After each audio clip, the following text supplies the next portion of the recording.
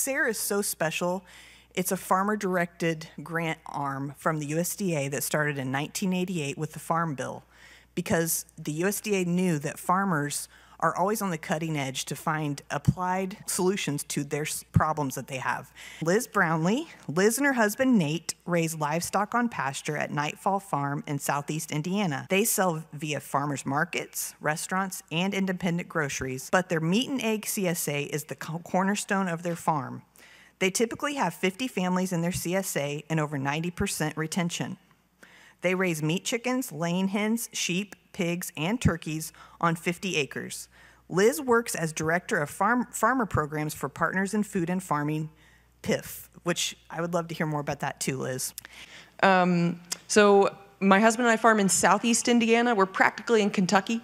And so we are in a very rural space. We're right where the glaciers stopped, if you can picture it. So it goes from flat, flat, flat, flat, flat to hilly. And we're on my family's farm. So we worked on farms up in New England for about 5 years, learning. Worked on organic farms, and most of them had CSAs. And we learned a ton from seeing that behind-the-scenes reality. So if you're still in that aspiring phase, I highly encourage you to, or even if you already farm but you're thinking of adding a CSA, find somebody who has a CSA near you and work on their farm to help with distro. I would love for somebody to offer that to me, if you're near me. Come help me with pickup days and see what it's like, what the decisions are behind the scenes, what the stress points are in organizing pickup days, things like that. We saw it work really well, both as collaborative CSAs, where 14 farmers were working together in Pennsylvania and doing a unified share. We saw individual farms doing meat CSAs that really worked, and that's what got us excited. So we actually run a meat and egg CSA only, no vegetables. And we've mostly talked about veggies and meat so far, but I'll add, you mentioned soup, right? We've seen soup CSAs and cheese CSAs and bread CSAs and all sorts of cool stuff. We stick to the non-perishables. And I would say that's one of the keys to our CSA is that there is no getting overwhelmed, because if you don't have time to cook that week, you throw it in the freezer. And as long as you don't do that with 6 consecutive months of chicken, you're gonna be fine. Okay, so let me zoom out a little bit now that you know roughly who I am and where I'm from. I wanted to say on the SARE grants, raise your hand if you love SARE Farmer Rancher grants. Who's already in love? Oh, I can convince a bunch of you then. Okay, great. So if you don't already know, SARE has a bunch of different sorts of grants, and their Farmer Rancher grants are specifically for farmers who are doing something innovative, trying something out that's either new to their state. Let's say maybe in Michigan, they're killing it with X practice. They know how to grow, you know, I don't know, something really neat, like they can grow mushrooms on an urban farm, and I'm an urban farm in Indiana, and nobody's doing that. I could apply for a SARE grant to take a known idea that's innovative and sustainable and try it in my place. Or if there's just an idea that I haven't heard of anybody else trying, I could apply for funds to do that thing. So the SARE grant that my farm, that we applied for, we went into cahoots with another farm, because here's another cool thing about SARE grants. You can ask for money. I think it's up to $9,000 for one farm. But if you go in with others, you can ask for more money, which is even better. So we had 2 farms, so we asked for like 18 grand. And if you go up to 3 farms, you can ask for $27,000. That's a lot of money. It's not going to change the world, but it might change your farm. So that's the other key thing, is that you can really think strategically about how a SARE grant can not only research and trial something innovative and help other farmers, because a key piece of it is that you're sharing out. Whatever you learn, you share through talks or videos or some way to get the word out, because the whole idea is this is government money, right? They don't want it just to help one individual business. They want it to help lots of farmers. But also, can you use that SARE grant as a way to take some big step forward? So for our CSA, with meat, a big bottleneck was processing. That's a problem for farmers all across the Midwest, all across the nation, in fact. And so we wanted to find out, what is the very smallest processing facility that you could open and make money? How small could it get? Because our farm and our friend's farm, Plummer Bowers Farmstead, they raise cattle We do sheep and turkeys and chickens and pigs. And for all of those animals, it's really hard to get a butcher date. And maybe you know this well. You know, in March, I called on the first day the butcher was taking butcher dates for sheep, and they said, how's December 27th? And I said, sold, I'll take it, because that was the only date I could get. You're scheduling months, if not years out at this point. So we wanted to know, could we open our own on-farm processing facility that would be state inspected, and would it ever pencil out? Would we make any money? So our project was actually a feasibility study, because we felt like we've kind of got the CSA thing working. And their farm felt like they had the freezer beef thing working. It wasn't selling our product that was the problem. It was getting from animal to product. And so we hired some fancy people who knew how to do the math. And we paid ourselves to meet every month for 2 years to work through these questions. And we worked with a chef. And basically, we put together a really cool set of resources that we have not utilized. So we've actually decided not to open a processing facility at this point.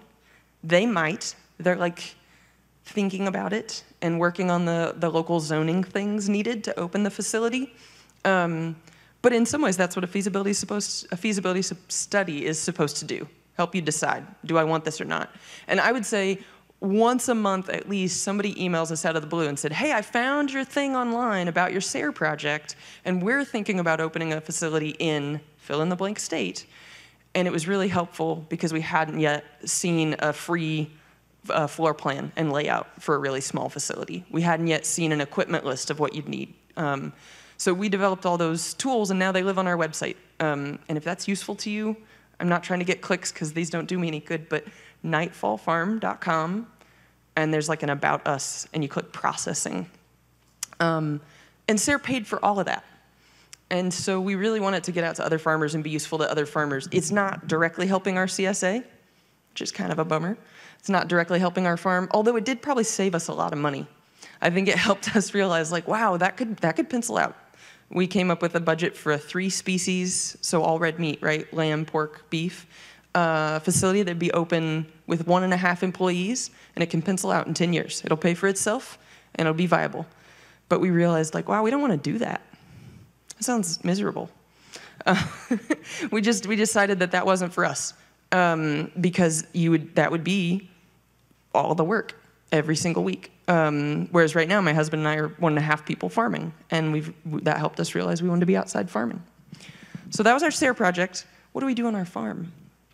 I wanted to tell you, let's see. So when we moved home to Indiana, we wanted our farm to be a piece of the solution on climate change and on rebuilding our rural communities. So that's really been the focus. And you were spot on that your first chunk of CSA members are people you know. So our first year, we started with 12 CSA members, and we knew every one of them.